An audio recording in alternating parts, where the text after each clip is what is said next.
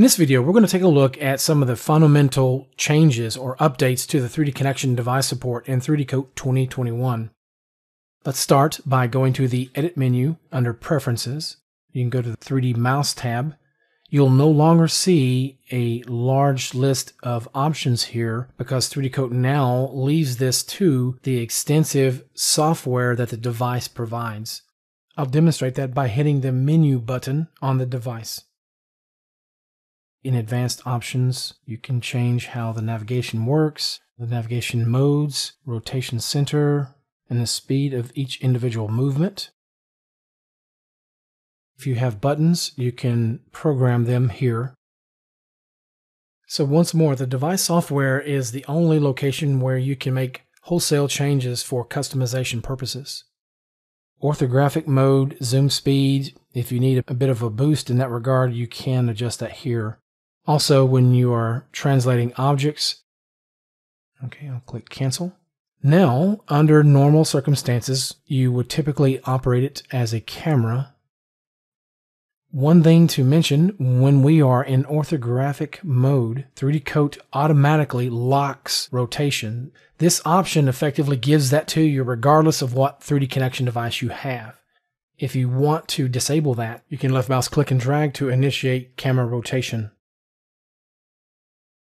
And now you effectively disable that rotation lock. If you want to continue rotating with the puck on your device, you're now free to do so.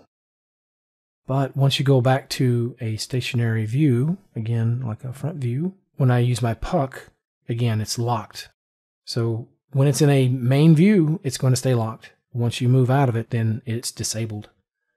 Let's look at using the 3DConnexion device now in order to move the object or to pose our character. For example, if I want to go into the Sculpt workspace, let's say I have a sculpt object here and I want to use the Pose tool. I want to hover over this and make sure I hit the H key to ensure that I have the right layer selected. Okay, and I'm going to go to the Pose section and choose the Pose tool. I'll choose the line selection mode. Select here to here. Now let me use a polygonal lasso. Hold down the Control key to deselect that area. And let me switch to a brush, and I can change it to Paint Object. So I'm right-clicking and zooming. I can use my 3DConnexion device if I want for this. I'm going to hold down the Control key to deselect a certain part. I will come out of orthographic view. I'll go back in just a moment. Hold down the Control key. Just touch it up a bit, and then we'll smooth it in just a moment.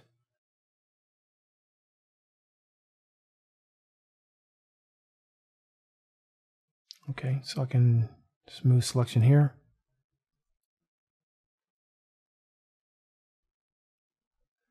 Okay, normally I would have to use a gizmo and get it set, move the rotation center or freeform lasso, and those are good, but now we can actually use the device to do it. To enable this, we can go to the Edit menu under Transform without Gizmo. Let's go to the bottom of the list and choose Transform with 3DConnexion device. The default hotkey for that should be N, but you can always reassign it if you want. I will now hit the N key in order to enable the device to transform the selection or the object. I can actually use my cursor to navigate, just click and drag to orbit, while using the puck on the device to interactively adjust this selection.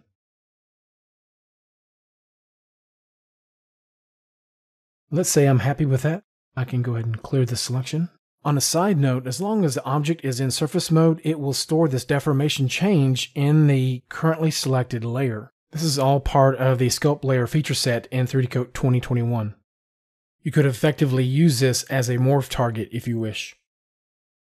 So 50%, let's go back to 100% in the depth channel. When there is no post selection, the device will simply move the entire object that is selected. So I can rotate it, move it up and down, push it back and forth. Let's say I want to undo and go back. I can do that.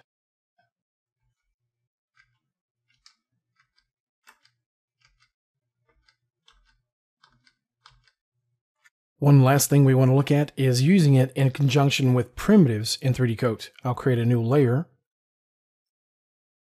and then go to the primitives tool in the object section of the tool panel. Let's say I wanted to sketch something. I can use trace mode now. I'll first move the object using the gizmo, but in trace mode, as I move the object with my device, it's going to create a traced path along the movement. If I turn trace mode off, it's just going to move the object, okay? But trace mode, again, it's just going to treat it as if I'm trying to sketch with it. Again, I can push it away, go down,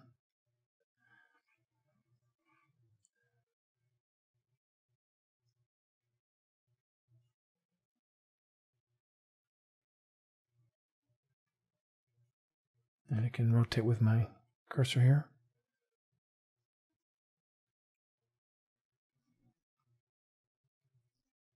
Okay, so it's just a very crude example, but yeah, you can use different primitives if you like.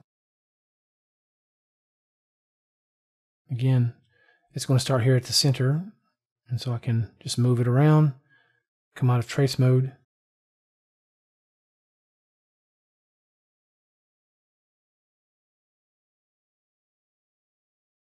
and place it interactively like that if I want. And if I like it, I can hit apply or the enter key and just continue moving the object. So that's going to conclude this look at the 3DConnexion device support in 3DCoat 2021. Thank you for watching, and we will see you next time.